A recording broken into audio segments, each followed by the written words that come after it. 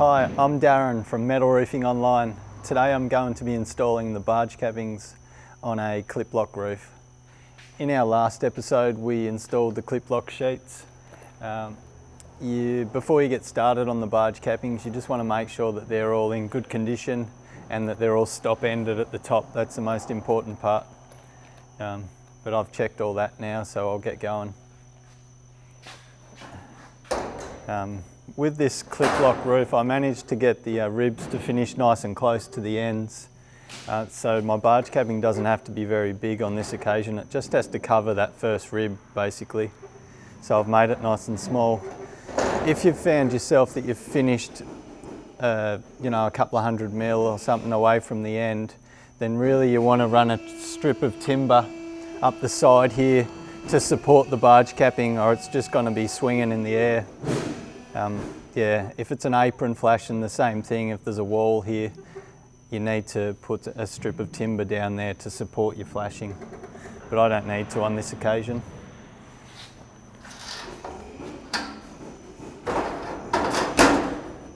So with all the barge cappings, whether it's a Klip Lok roof or a corrugated roof or trim deck, you really want to just make it as neat as possible.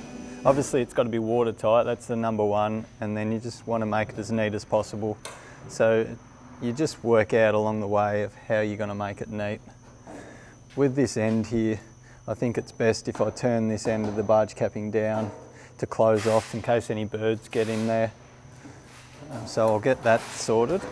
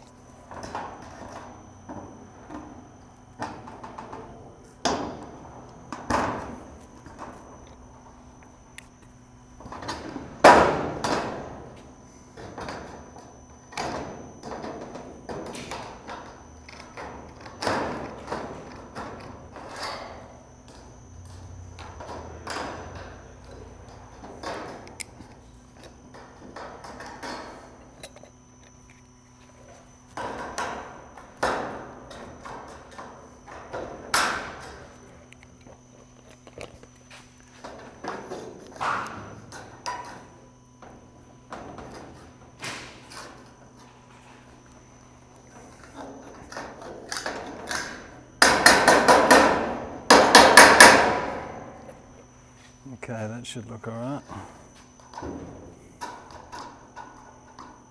I'll just pull this plastic off now because it's going to get a bit trapped.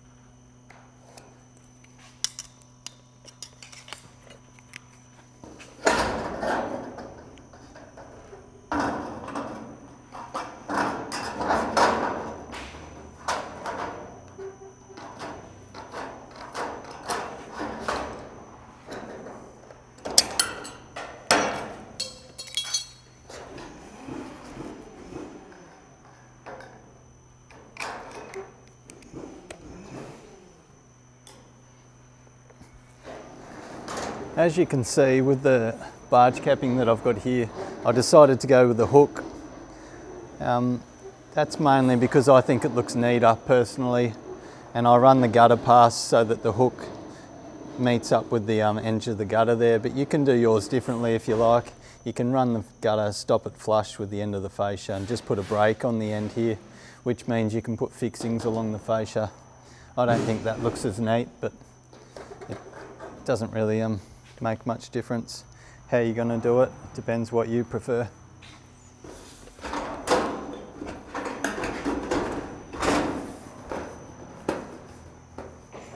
Okay, I'll just put a rivet in there to hold it in place.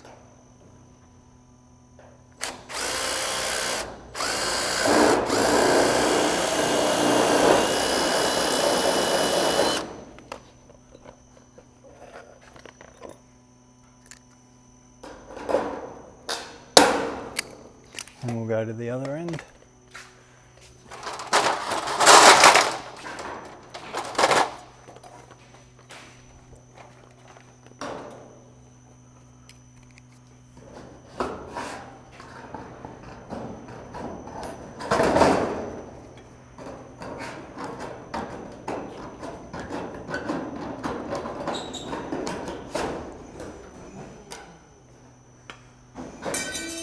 Okay. So if you watched one of my other videos when I did the barge cappings on the corrugated roof, it's the same theme really here at the edge. When I mark this end bit here to form the lap for the other one to join over, I just make it 10 mil past the edge of this fascia here so that the other barge capping, which has got a hook on it, meets up nicely with it.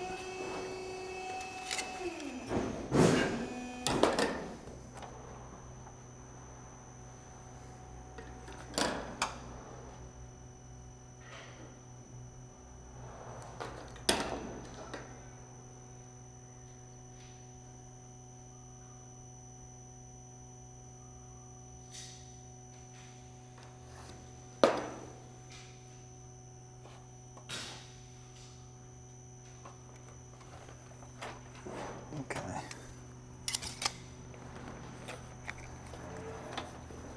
I'll cut this bottom bit on a 45-degree angle.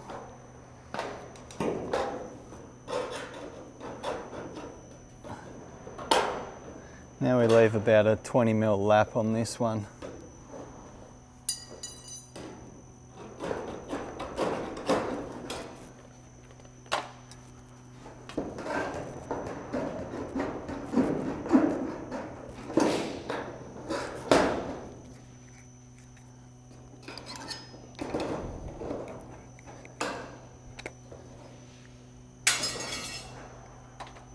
Okay, that looks pretty good.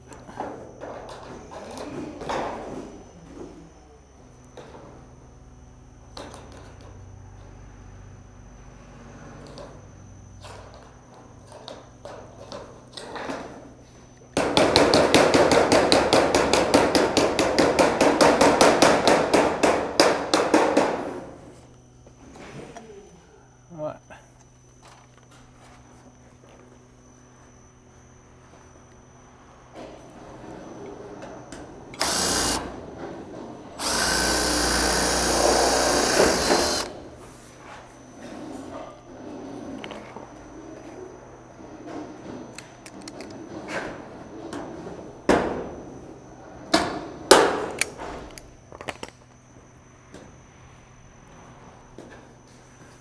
Okay, depending on how close the rib is to the edge, it's more so along this side, so I really need to get a screw somewhere near the middle.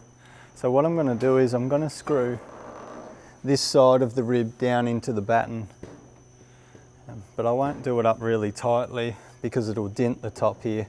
We just want to do it just so that it hits. Now I've already marked where those battens are, so that should make it nice and easy.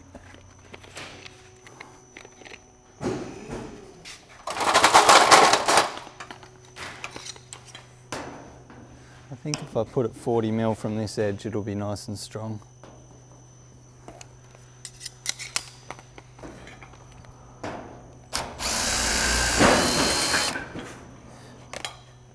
So that I go down into the timber, I've got a 65 mil screw here, because the rib height's 40 mil.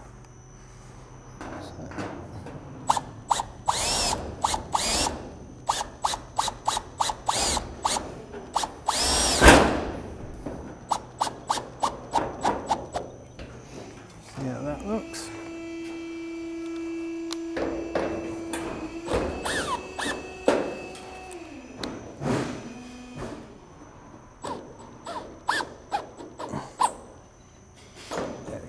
It's perfect. I'll do another one here.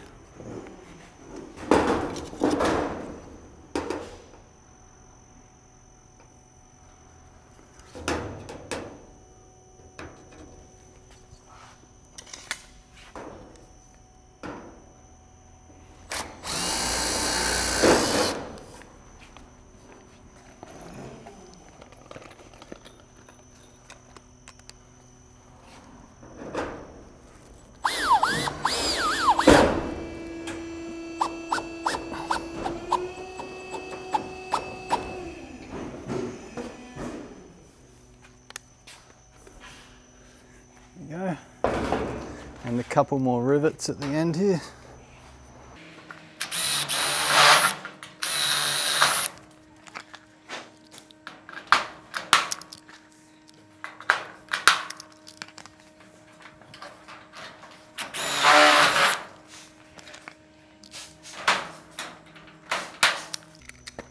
Okay, that's come up nice and solid. I'll do exactly the same at the other end, and then we'll tackle the top bit, which is a little bit harder.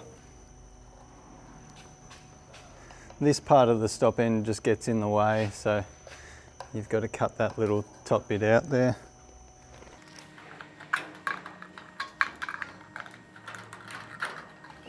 Okay, I'll grab my next piece.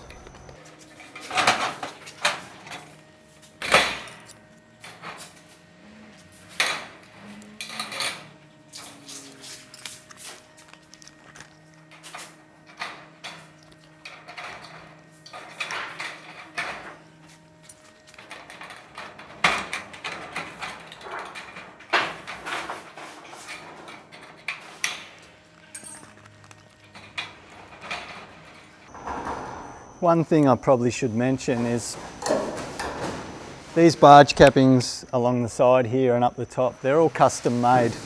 We make them all here in our factory. So I've decided on how far I want this front bit to be and how far the top bit to be, and we've custom made them. If you want yours to come down further and be a lot wider at the top there, all you need to do is draw it up the shape that you want, and we can custom make it here for you.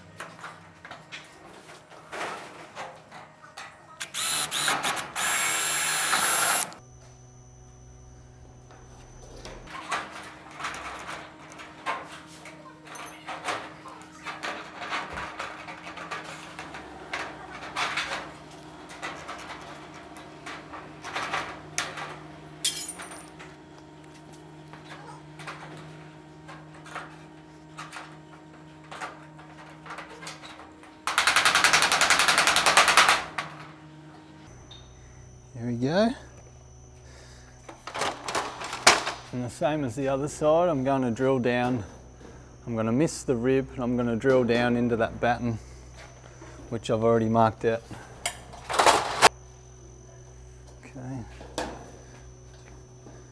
Okay, 50 mil this time. The other side I went 40 mil because there was a rib there, but this one's only got the starting rib, so it's only a half a one.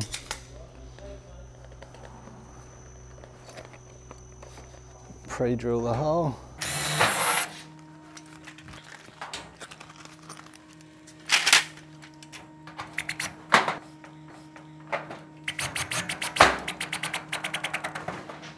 Perfect. And the other one, 50 mil.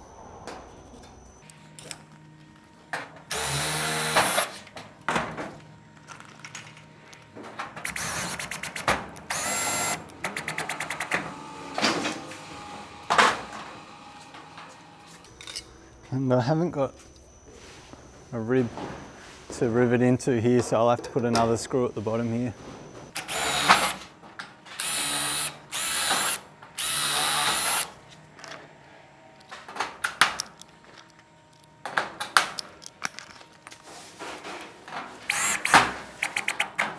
There we go, that's nice and solid like the other side.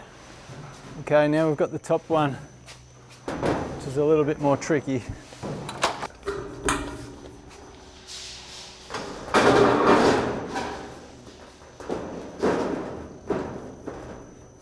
Just make sure that's not going to fall off.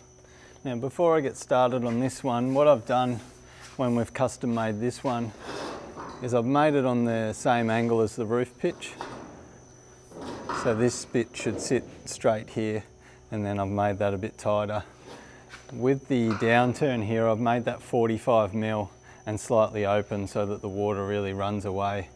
The bottom of this should go all the way down into the flat part of the pan of the sheet once I've cut out all the ribs, and then that water should clear away nicely. Now, unlike the side ones here, which I made quite narrow, I've made this top part, I think it was 200 mil.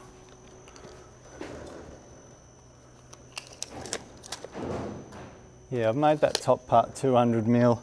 I think the regulations say you're supposed to do a minimum of 150 mil from the end of a sheet, the coverage of the flashing, so I've made it even further to be sure that we really get this water away from the end of the sheets, because if a roof's going to leak, then it's usually at the top there where the water blows underneath. You want to make sure this is done properly. Okay.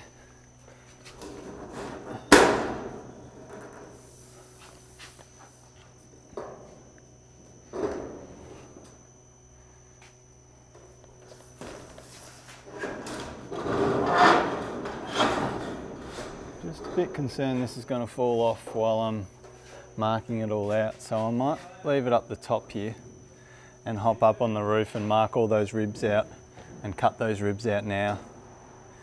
Just got to make sure that it really stays in the same position, because once you start marking the ribs, if it moves at all, then it's going to mess up all your marks. Now we're on top of the roof, you can see what I'm about to do. And I've got to mark out where all these ribs are and then cut this flashing out to suit those ribs. So you want to mark them pretty much exactly. You mark the top of the rib and then the bottom of the rib on the bottom of the flashing.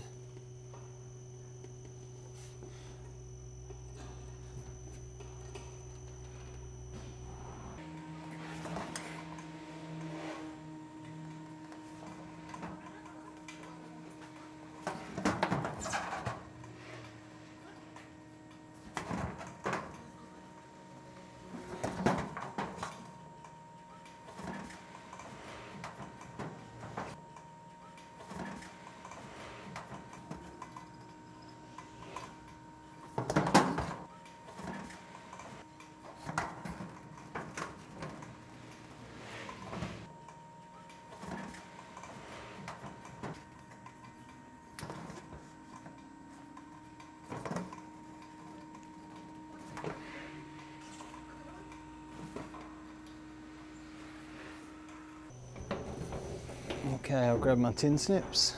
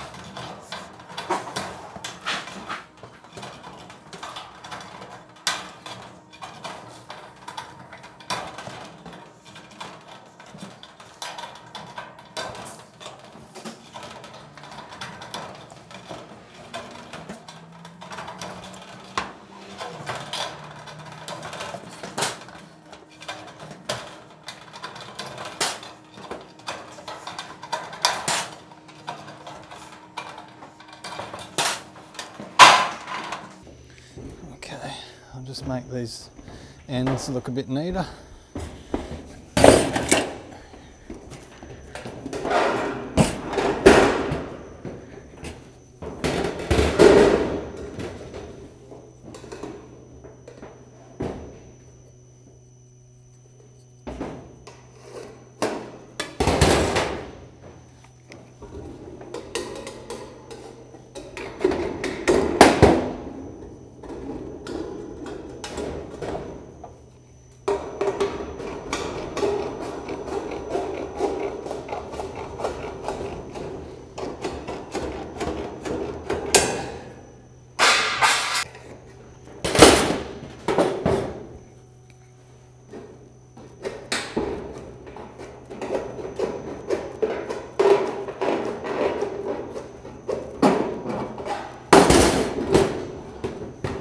Okay, that's the hard bit done. I'll just put that into position, then I'll be able to hop back down there.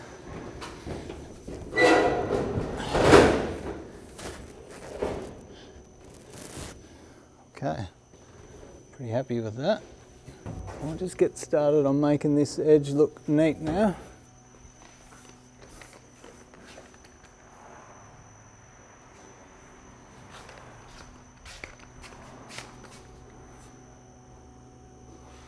Should do us there.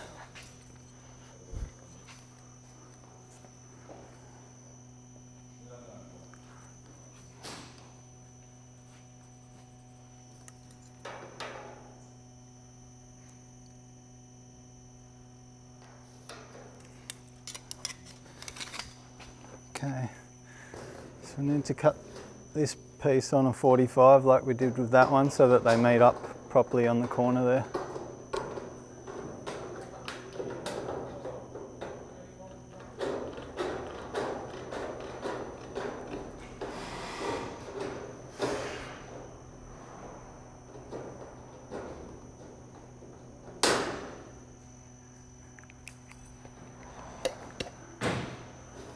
Do it. I'm just grabbing my drill.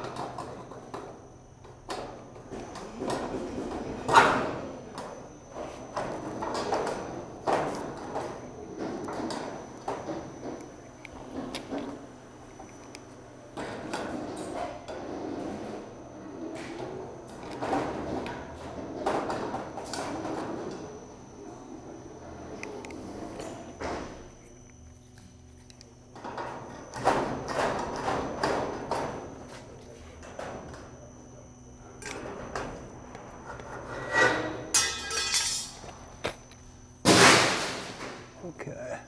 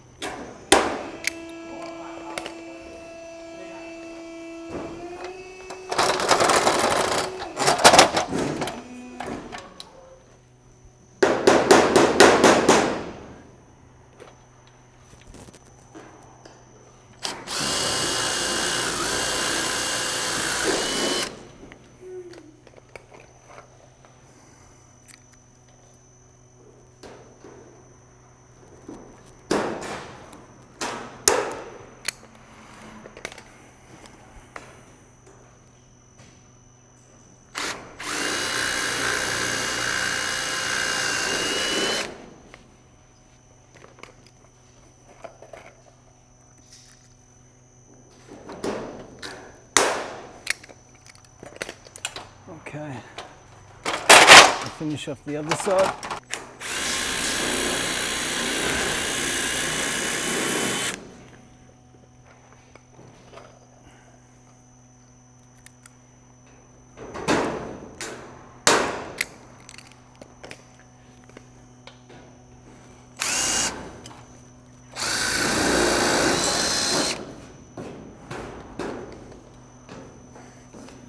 Okay, where they lap here in the top two corners, I prefer to put some silicone under the join. So I'll drill all these rivet holes out and then I'll put some silicone in there and then put the rivets in afterwards. So I might just put one in the middle first in case it moves at all. Yeah, if I put a rivet in the middle here, it'll hold it in place when I do the two ends.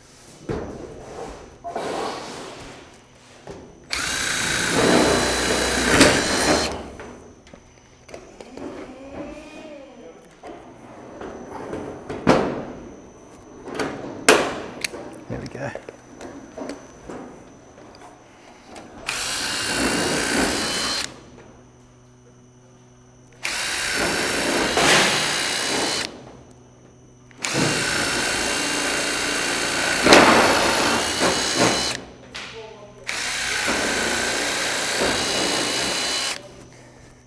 And you really want to get rid of all that swarf there too. It's going to leave little rust stains on your roof if you don't. Okay. Do the other corner the same.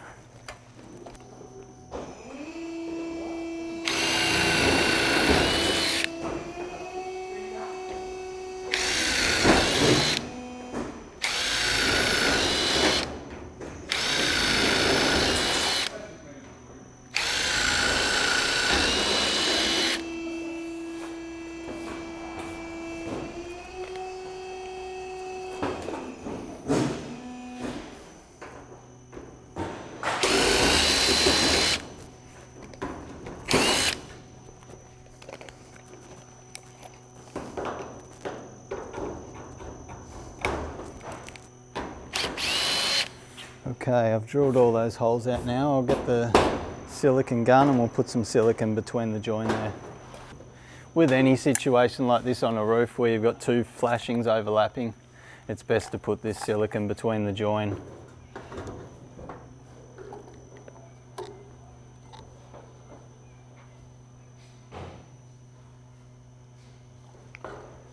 There you go.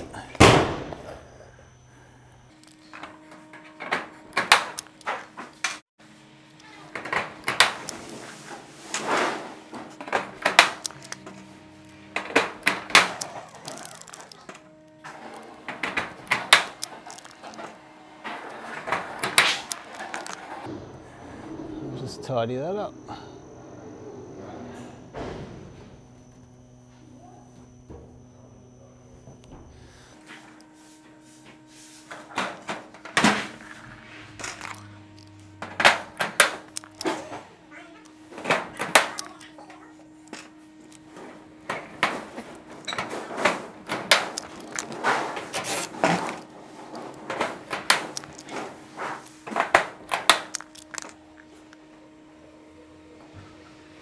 Okay, now you want to make sure this last flashing, the top one, is as secure as you can make it. Even if it was an apron flashing up against a wall here, it's the same thing. Bring it out nice and far and then cut these ribs out and take that edge right down into the pan. It just stops any leaves or any water blowing underneath here and then getting inside the building. So our last part here is to screw it off. So I'm going to pre-drill some holes and then I'm going to put some small screws straight through the rib of the barge capping here. Obviously it's a bit different to the side ones. We've gone down into the timber battens, but you don't need to here. All you need to do is go straight down into the rib, the top rib of the sheet.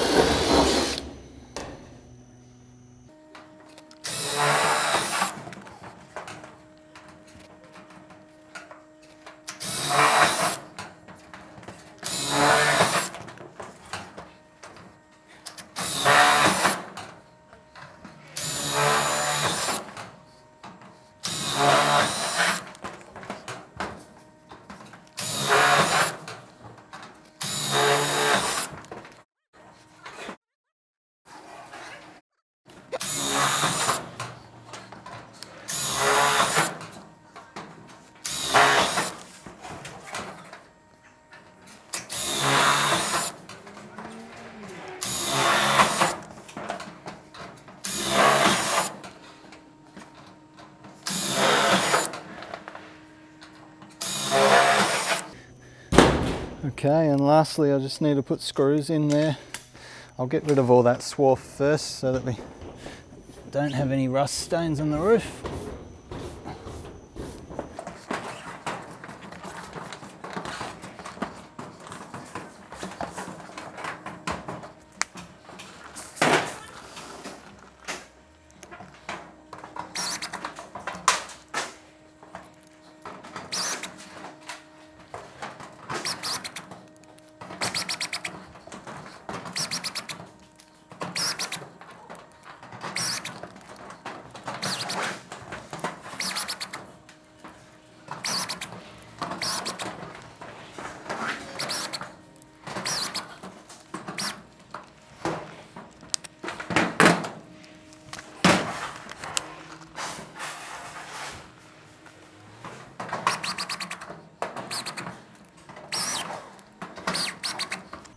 Okay, thanks for watching me install the barge cappings on the Klip Lok roof.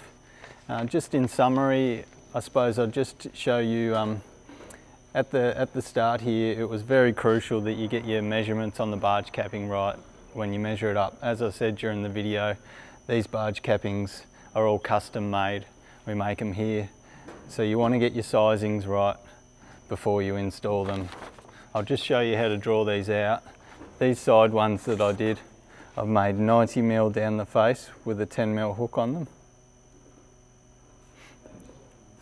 And then across the top here, I've made it 120 with a 40mm downturn to go into the pan. These were in the colour Monument, and you just need to put an arrow to the side which the colour was on.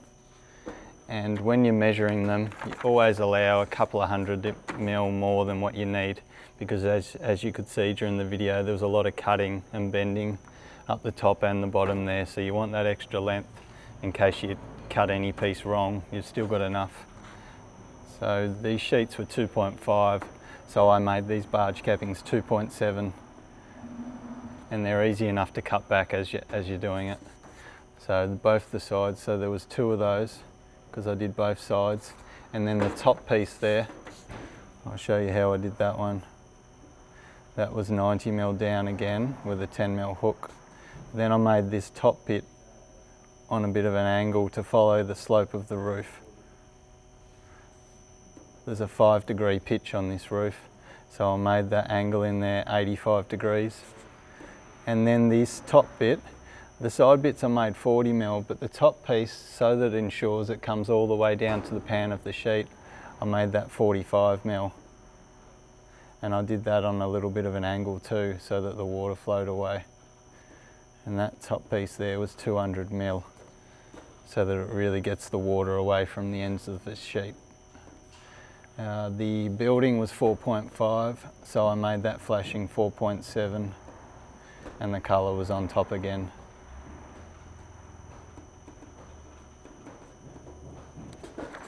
Okay. So that's basically the part that you want to make sure you get right at the start of the ordering of the flashings. And then, as you could see during the video, I showed you how to install them. There's a lot of work in it, but hopefully it helps with the video I made there. If you haven't already, please subscribe to our channel. And yeah, thanks for watching.